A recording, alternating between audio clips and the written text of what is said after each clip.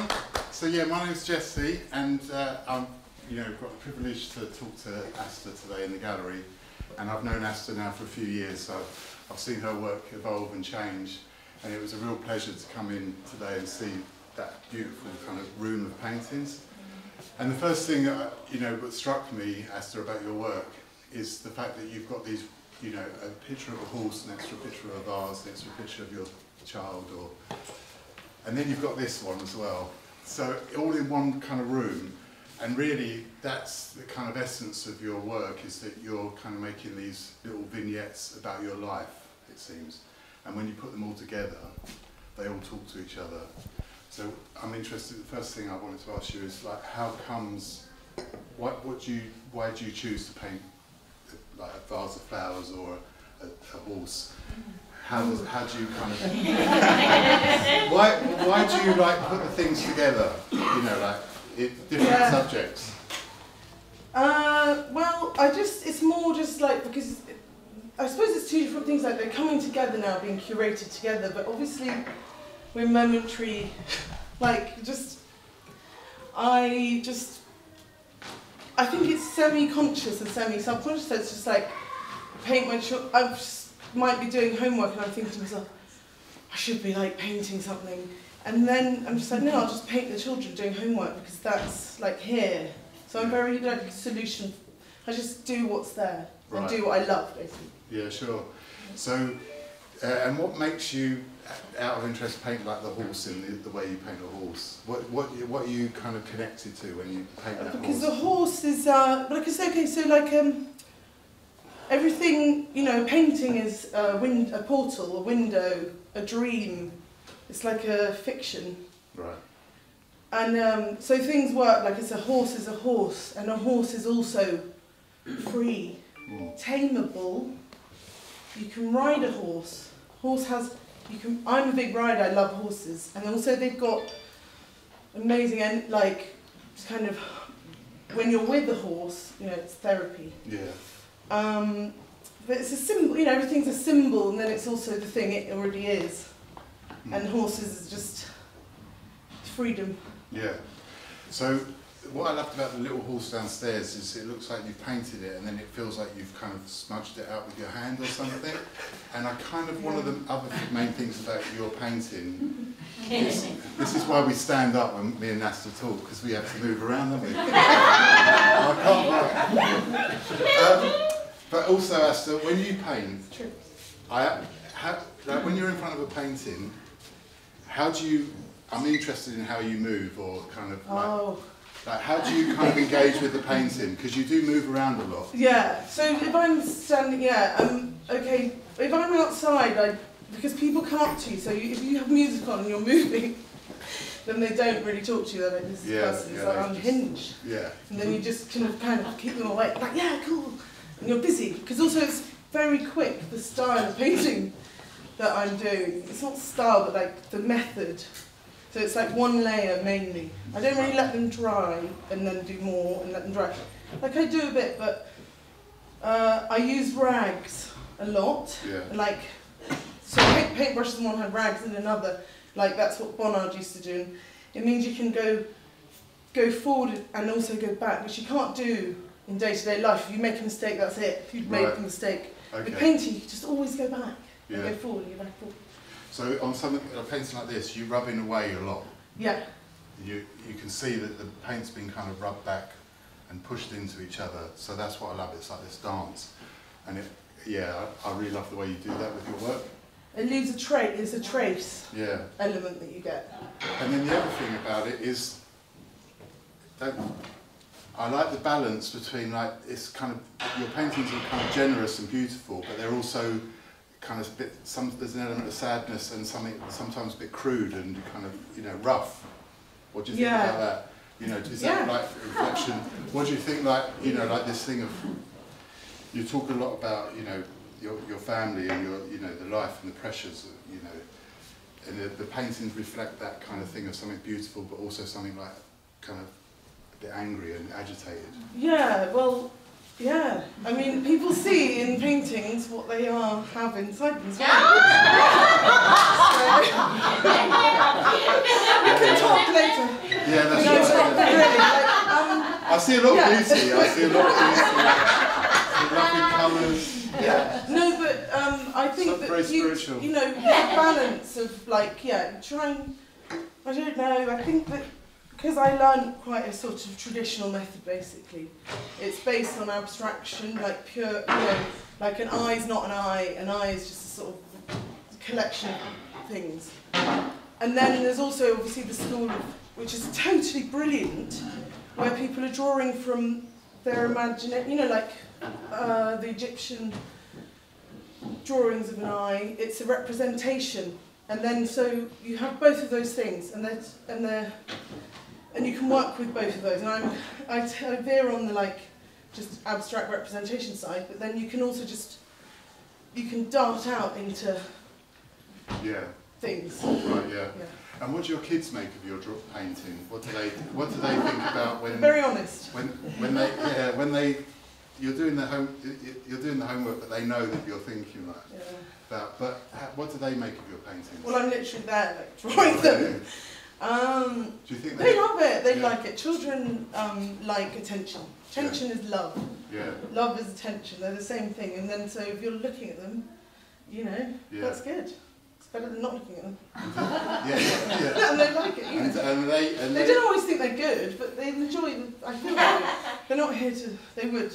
And do they like painting? Yeah, they do. They both love painting because they just copy. I feel like children copy and feel they can walk into the spaces where you are, like the things you're doing, they can do. Yeah. And I don't know what question I'm asking next or sometimes, but what do you feel about showing here in Newlyn Art Gallery? Because you've had it's brilliant. You grew up around here, didn't you? Yeah, so I grew up. How does it feel to have a show? To have a show here? It's like a kind of home thing. Yeah, it's like coming home. I've got a room full of friendly faces, friends, and family, and that's great. And this is an amazing institution. Yeah. And look at the views, the space, the place. Yeah, it's very nice. And a lot of my paintings are made down here, and I'm here a lot as well. So. That's another element of your work, that you're kind of moving around a lot. So that's. I do move around a lot. Yeah. And then we've got this painting, which I really think this adds something to the show. There's really poor light in here, so it kind of. But downstairs, this kind of really adds to the mix. Can you say something about how you've arrived at using text in your paintings? About how comes that has happened? Sometimes I feel that a painting can take a bit of text, basically, and if the jury's out, you get different feedback, but sort of, this is actually Newlyn Harbour behind there, and that was a self-portrait, and it's like ancestral. It's just hungry ghost lab food. It's a kind of mash-up between a Japanese idea. They have the festival of the hungry ghost, where you have a picnic with your ancestors, so you bring food to your ancestors. All right. And then me and the children went to see a talk about ultra-processed food, right, which is like out there in the shops and everywhere, but it's not really it's not that good for humans, it turns out. And there's a lot of eating disorders in my family, and they were butchers, and so that's it. So yeah, and then what about the eyes? You've kind of. It's interesting that you painted your children and vases of flowers in there. But is this a self-portrait? Yeah, that's a self-portrait. So then when you come to paint yourself, you're a bit brutal with yourself. I think that the paint painting the eyes out. was about that. The painting started to become about this topic, and then I put the words in because I thought people might not get it. They might be like, oh, she's got a headache or something. And actually, it's like, no, this, that, and the other. Hungry ghost, lab food, love for And then then people will just see it and see something else. Yeah. As well. But it's very important in the context of the show to see that alongside this. And I think that sparring really works really nicely. So, like, can I ask you a little bit about, you've got a particular palette? Yeah. Your palette is quite... limited. Well, I wouldn't say it's limited, I'd say it's just very particular. You kind of seem like you're really specific about what colours you want to use. Like the painting is quite energised and a bit rampant sometimes. But the colour seems like you're quite deliberate. How do you arrive at your colours? Basically, I use colour harmony theory, which is a bit cobbled together, but basically I have my own theory, and everyone, sees colour differently, and it's not like this is the law. This is how I see it, is like colours that contain each other so if it's a yellow and a green, which is obviously green is like blue and yellow, they don't get along that well. Right. They're kind of related, they fight. Whereas the yellow is like to the purple, which has got nothing. Yellow and purple are like obsessed with each other. They can't understand. They're attractive, but they don't contain, it's a yin and yang. Okay. So like I've got pairings that are like that, like yellow and purple, yellow and blue, red and green, but you can go on and then, so that's it. Yeah, I mean, all the colours are nuanced, they're like been modified, a lot of people, you're modifying all your colours though. Yeah, because what I just said, you can take it down, you can push it, because then you're going around the wheel, you can use this tone. So like, do you spend quite a bit of time mixing on the palette? Yeah, but not much time. But just like relative to you, yeah. Yeah, I mix them up. Yeah. And it's quite weird that you talk about things don't get on and things do get on. Recently, I remember you saying something about you made a really strong painting that was kind of to do with this idea of good and evil. Yeah. And I think that carries in your work. Like. Can you say something about, is that how you kind of see the world a little bit? Like, yeah, yeah? I definitely do, yeah. I think that I do, yeah. Well, it is. It's quite a deep one.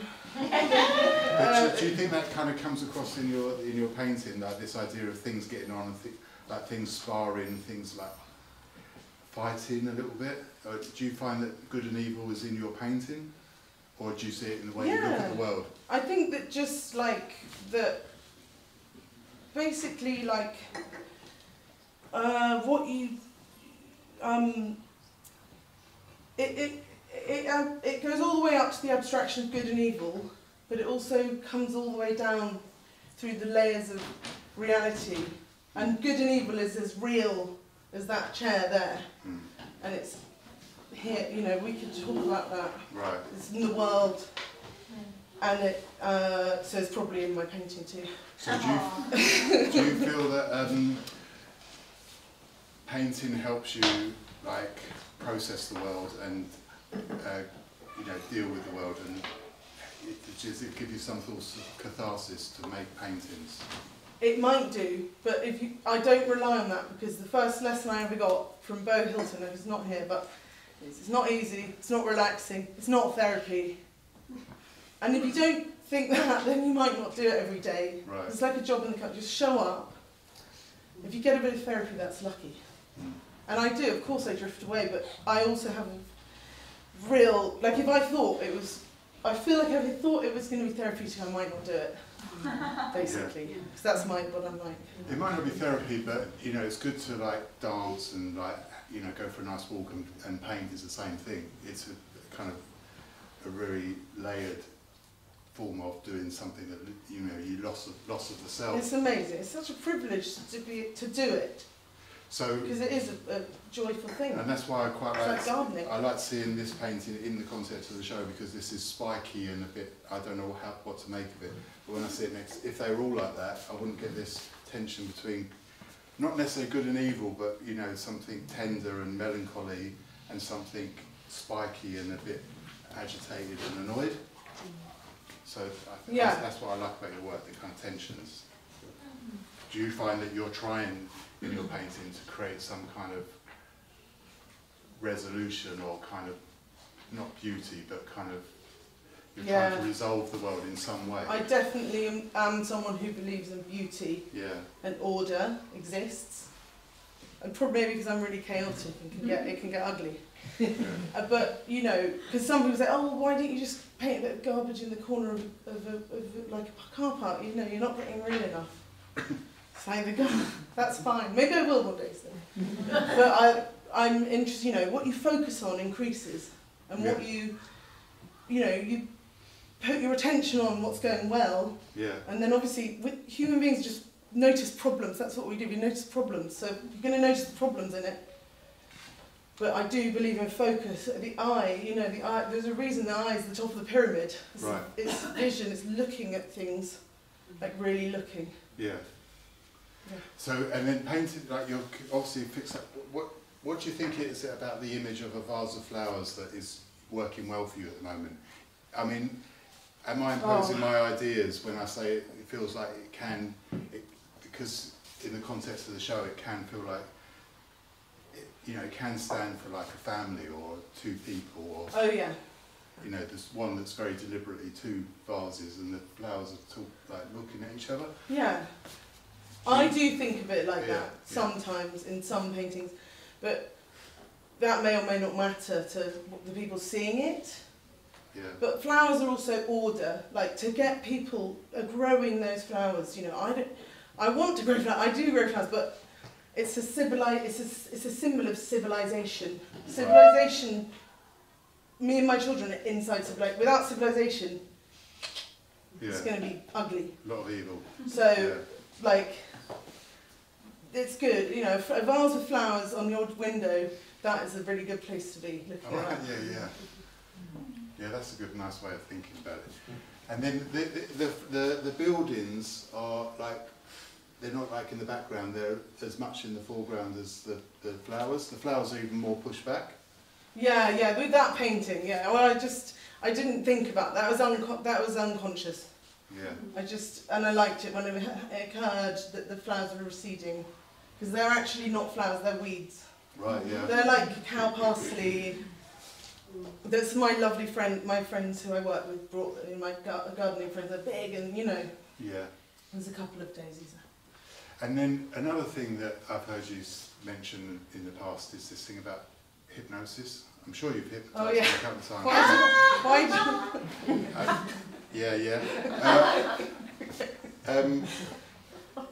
What, can you say something about that? Or, you know, or can you enlighten me if you did actually do that to me or not? No, I know, that is a thing that it does have creepy notions. Also, every time, you know, the hypnotic state, when you read a book, you're in a trance. When you watch TV or watch a film, we go into the, you know, we voluntarily, like, subsume our attention to something. So you see that when you're painting? So I'm, definitely in a trance to that painting. You get entranced to ideas. That's what, you know, we're all entranced to our ethic. So are you actually trained in hypnosis? I was semi-trained, I did a few. Because I was sure. I did a few times. Hypnotherapy, not like stage hypnosis. I promise. But maybe one day, you never know. No, I went, when I went to therapy, they would do hypnosis at the end, and it was a really good way of like processing all the stuff you'd kind of gone through, and it kind of lets it go, and you can feel like you can deal with it. So I can see that in your painting. You're not really making a picture as such. You're making a kind of, it's more to do with the act of painting. You know, it's more to do with being lost in the vase of flowers, isn't it? That's what really it seems like that's what's really interesting you. You're not interested in making a picture. You're trying to convey a state of being.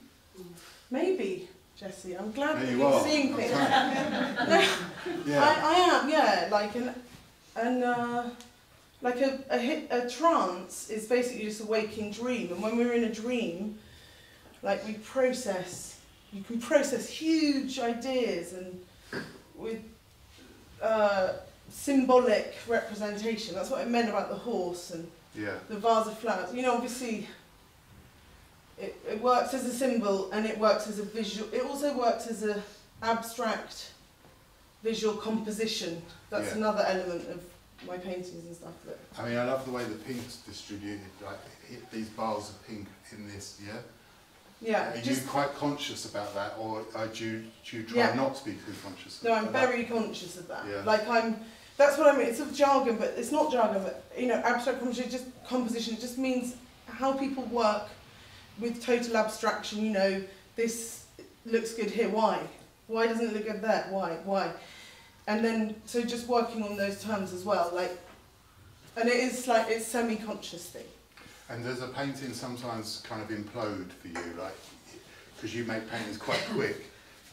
When they don't work, what do you do with them? I leave them at home. Yeah. Do you just go over them, or? I just leave them for a bit. Andrew Litton taught me that. Just turn it to the wall and just leave it. Just keep going, and then you might add, like, there's a painting downstairs, Sennen, like Angel over Sennen, that for ages it was like I liked it, but I just knew it wasn't quite right, and then. Just before the show, I came in and did some interventions and a lot of paintings, and that's how they. And I love these little paintings, which are some of them are a bit wet, which is really annoying. I can't stand artists that make wet paintings. That one's not wet, so it can leave. Okay. That is wet. That's not wet. But this is a lovely little painting. Can you tell me who this is? Is this Jesus? That is a or is that me? That is a painting of a drawing. Of Jesus. It's a painting of a drawing, Oh, yeah. So, like, what's going on with these small paintings? They're like little, like, prayers or something. Is that right? They're like, why paint a picture of? It's like a little shrine or something. You know, it's like a little prayer. Jesus is a kind of an archetype. So, the archetypal hero. The archetypal victim, and like it can mean something. I like that vase a lot. That vase is, you can't really see it in that painting, but it's got this mother kind of carrying a child, and I had twins, and there was a lot of carrying children, and so it's like, I really don't think it matters. I'm not copping out. I don't think it actually matters what I brought to it. Like, if it's not coming across, then it mean at the end of the day it does just mean what people who see it see. Okay. And so a Christian will see it and see one thing, and other people will see other things. Yeah. But it's not. I enjoy seeing shows where you feel like the artist is exploring different things and trying out different things, and that's what you've got downstairs. You're trying. This painting again is something different. Again, it's slightly like a shrine to this person that's sitting in the sofa. So that's a painting of David, who's the father of my twins, and I painted that after reading Matisse on art. Yeah. And understanding more about what he said. He said, like, a line never comes on its own, it always comes with a friend. That's about his drawing, but yeah, so that was kind of like, it's kind of about Matisse, actually, in a way. So it's like a homage to Matisse and to David. Yeah. Yeah. Well, and the room. It's just calm. It's my house in the woods, and that's my studio at the back. But when people come to see, they don't know David. People see representations of other humans in relation to, like, the archetypes. That is what I basically think. Yeah. So where are you? Do you feel at the moment with your painting? Like, I've seen you kind of changing and evolving over the last few years, and it feels like you've really arrived in your own skin. Is that fair enough? That's great. Yeah. I feel like you're in your own. Yeah, you like. And how do you feel about the next year? Like, having this show here? How does that feel like? Because it's a show where you've got an important feeling to Penzance and everything. So how do you feel about how you're going to go forward this year? Well, I think that it's just one step in front of the other, and I might be doing something in Penzance later on in the summer. We've talked about it, me and the lady from Daisy Lang. Yeah. And other thing, I've got a show in London in October with Andrew Litton. Yeah. And basically, I just never stop. I don't stop. I'm a laser beam, a machine, and that's it. It's happened already. Yeah. Well, that's good to hear. So, I'm loving that. So, it's been very beautiful watching the sun, all the beautiful birds over there. But while we're getting very beautiful about everything, has anyone got any questions that they'd like to ask? Yeah. I want to chip in about the bars and the Jesus. And we grew up, I'm Aster's sister, we grew up with our mother making shrines all the time. And I think it's very unconscious that you are making and painting shrines. Yeah. Little shriney. She always had devotional statues, flowers, vase, you know. Yeah. I think you don't even realise. Not just my mother, but my first ancestor. Yeah. First person who talked. But your mother is... And my always mother. the most, you know. And my sister, maybe. Anyway, there you go. Yeah, so do you make little shrines as well? I do. They made them. How guarded is the shrine? It's It's a true shrine. So but there's also something about a flowering vases, like everyone loves that. Yeah. And everyone has to paint it as an artist and their own adaptation of it, and it's women. Yeah. Flowering vases. Yeah. Very simple. Yeah. Well, that's interesting because, like, do you think it's like another element to your work is this thing of archetypes? You know, the good and evil, and then you talked before about archetypes. Like the flower in the vase is kind of taps into like a universal subject that we all relate to. Mm. It all has an inherent meaning, you know, that you're playing with.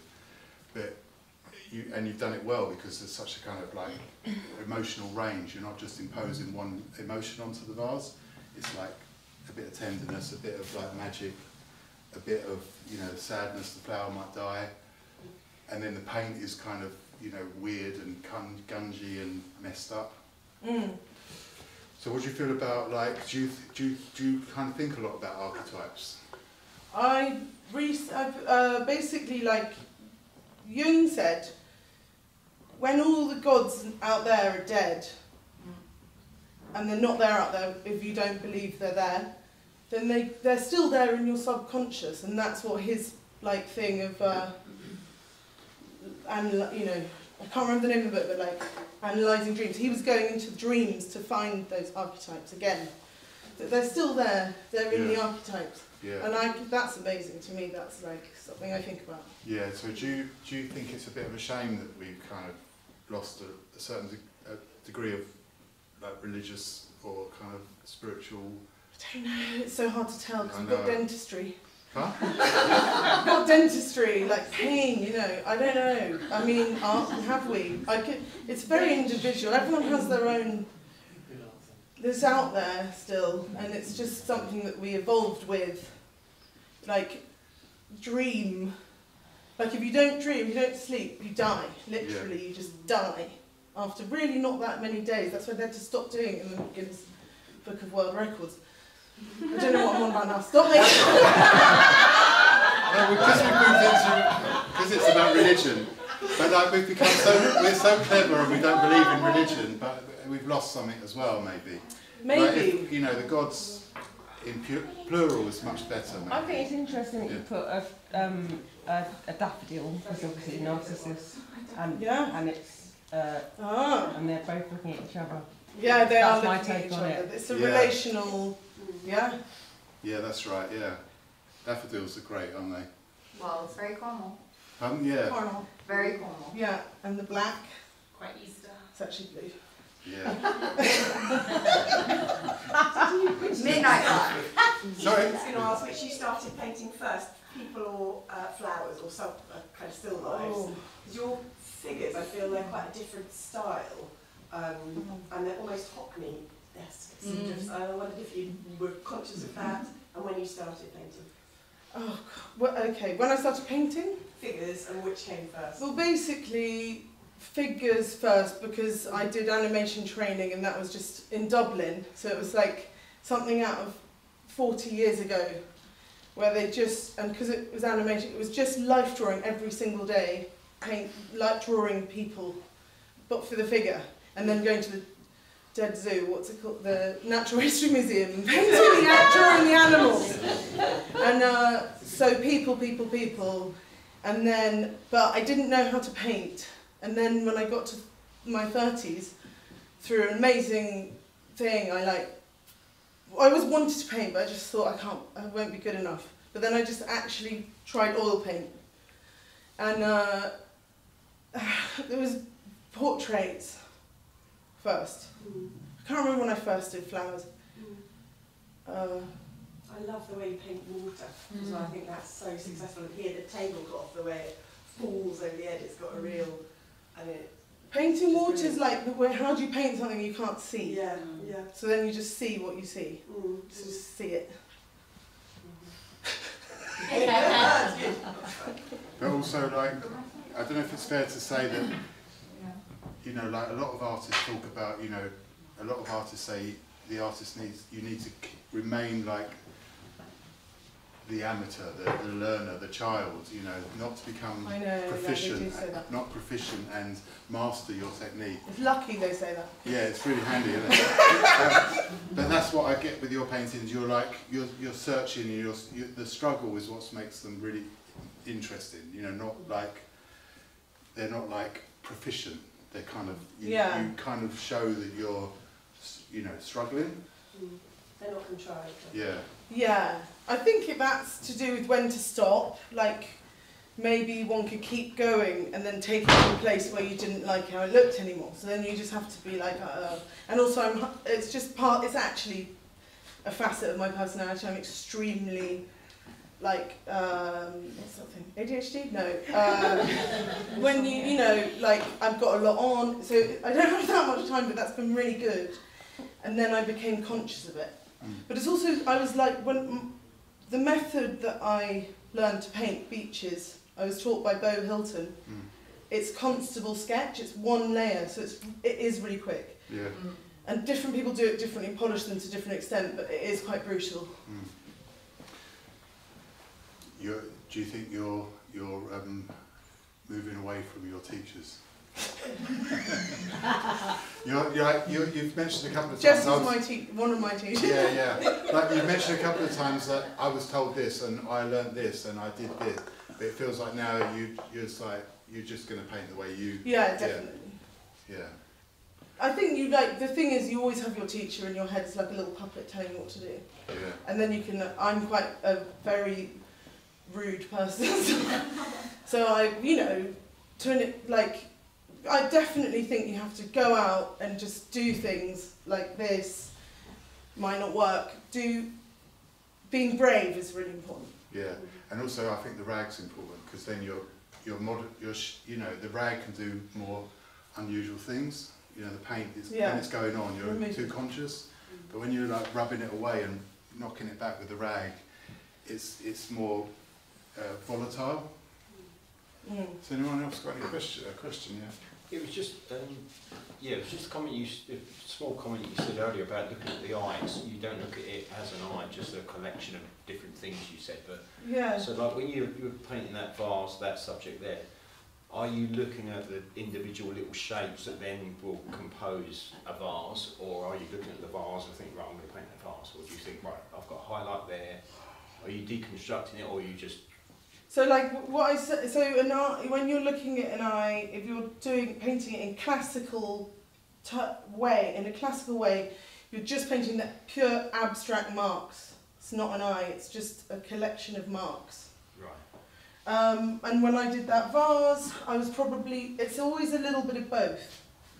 Probably I'm moving out towards, tentatively, because I also, as well as me going on about being brave, I am a real coward, being a coward is a huge facet of my personality, so that's why I have to think about this stuff, that's why I'm going on about it, because I had to think about it. Anyway, it's both, basically. Right. It's two sides of your brain, for one thing. And there was just a second question. Actually, we spoke briefly downstairs about muted colours.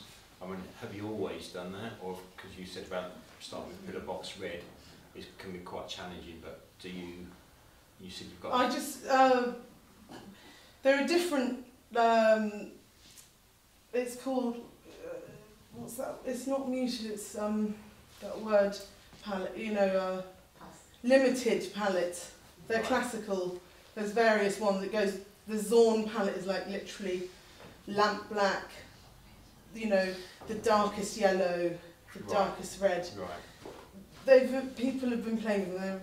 So there are different palettes you can use, and I don't like the orange end of the spectrum. I do, but my palette doesn't actually. Like, it's yet more towards the yellow. Yeah. Orange is a semitone. Doesn't make sense. Sorry. It's orange is just. I like the. I think about it in terms of harmony. Right. So orange is hard to harmonise an extreme modern orange, which doesn't really. It's like a half tone. Don't know what I'm on about. No, painting doesn't make any sense. No. Any other questions? Anyone? Yeah, Aster, what about the spirit of place? What about the old gods of West Penwith? Are they meeting them over at Pendine? Are they going to... Do you spend more time there? Do you think that's going to change how you paint the landscape? In my dreams. In my dreams, honey.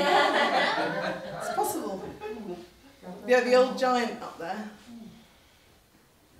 And then one day a man had to walk out, didn't want to go round the coast, he wanted to walk across. And he had to fight with the old giant then. And then that was it. That's one, oh God, my godmother told me that story, sorry. Well, I didn't relate it that well, but... No, it's but also, that's a really nice painting, the angel painting. Where did that come from? Is that from a dream or from a kind of... Which painting? The angel over Senna. Oh, that! It's the sun rising, and then sometimes, you know, you see something in... I saw something in the marks I'd made, and then I just made it the angel over Senna. I love Senna, it's a very wonderful place. And any other questions? Self-portraits, do you think you'll do, is this kind of a one, you know, do you not do many of them, or do you think you'll do more, or involve yourself with your twins?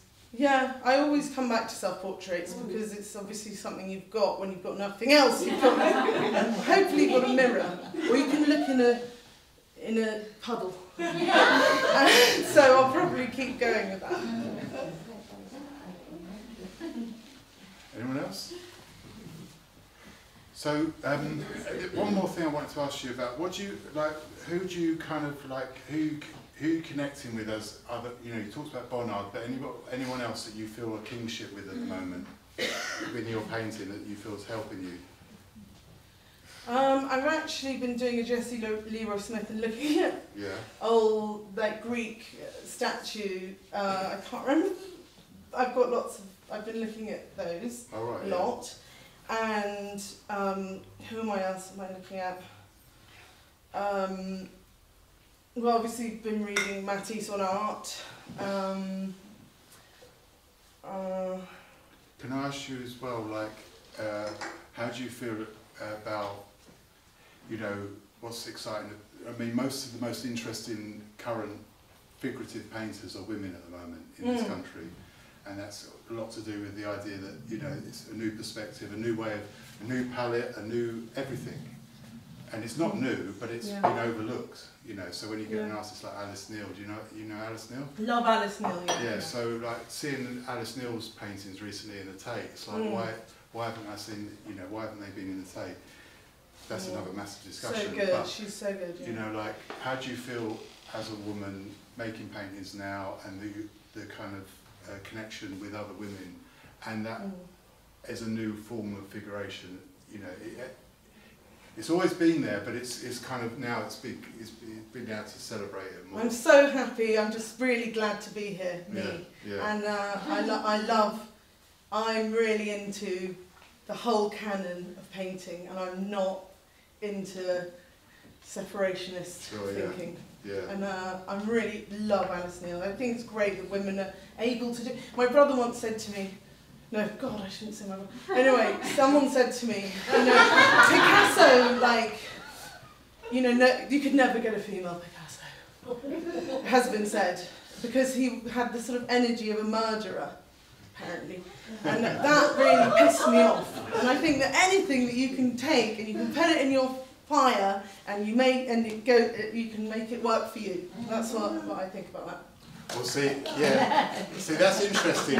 You say like, oh, I just believe that, you know, you don't want to separate things, but when you just went into one, that anger is a good thing. Yeah, exactly. That's what I mean. It's a positive thing. Yeah, exactly. And it's great that, thank God, you know, we don't have to be judged on what's in our pants. Yeah. We can just be judged by what's on our canvas. That's great. Women have been and men the as well. topic of fine art. It's the subject. Yeah. Like, you know, it's like if a woman wasn't in it, it wasn't really a piece, unless you were a landscape or something. Yeah. So it's good that women are... Maybe a landscape can be female as well. Exactly. But... Do you think much... It's good women are painting because they've always been the subjects. Yeah, exactly, yeah. But I like it when she gets angry. That's enthusiasm, not anger. You talk about harmony and tone. I know you're a musician as well, Aster. Have you taken your music into your art, do you think? Well, I do think of it, okay, if you take all tone, like just, basically, I studied music at Goldsmiths, and I study pop music, and there's also the classical folk, and they get a tennis ball, they drop it. The music's like, sorry guys, it's unlistenable sometimes, you know, when it's taken to its extreme. And then they can also obviously play incredibly well. And in art, it's the same, in painting it's the same, in visual art, you have your colours. And you know, you can learn the theory of music. And for me, there's the theory of colour as well. It's the same. So you can like have, and to me, and it can be as erratic as like dropping a tennis ball. And people really get off on that, that's great. But also I do like the harmony, to see harmony, hear harmony. Yeah, Tim? I was thinking about Marlene Dumas. Oh yeah, so good. Work and her work, they could really sit together. Yeah. She's amazing. I love her. Like she's so tender and a lot of emotional. Yeah, a lot of figures. Yeah, she also said like it's not what I paint, it's what I take away. It's the same thing with the rag. Yeah. So that's why, you know, there's a kingship there, because she kind of removed, it's what's gone, you know, I think. Yeah. And that's the same with yours. Anyone else before we finish? Yeah. Have you got a question? Yeah. Just on that painting behind you, is that spray paint? Oh yeah. It's just like I like the interesting, because is it oil, the like actual paint? It's like just spray paint that you get. It's really like that combination. Is that yeah, me too. That was the day before. You know, I just don't know. I really like spray paint. It's great because it brings another element, and it's soft, and it's. It's just a really nice contrast because the oil paint is so like there's just like real. I'm not trying to say it's really traditional, but it's got that like quite classic look, and with the spray paint, it's just that really nice sort of juxtaposition. Yeah, there's quite a lot of white spray paint on some of the paintings downstairs as well. It's just this mist. I've come to that quite recently, so we'll see where that goes. I'm excited about it. Thanks. You've got the same. This is like oil bar or paint, oil paint. That is because it's almost exactly the same. It's the same. It's probably what's that colour? Yeah, but it's the same kind. Well, no,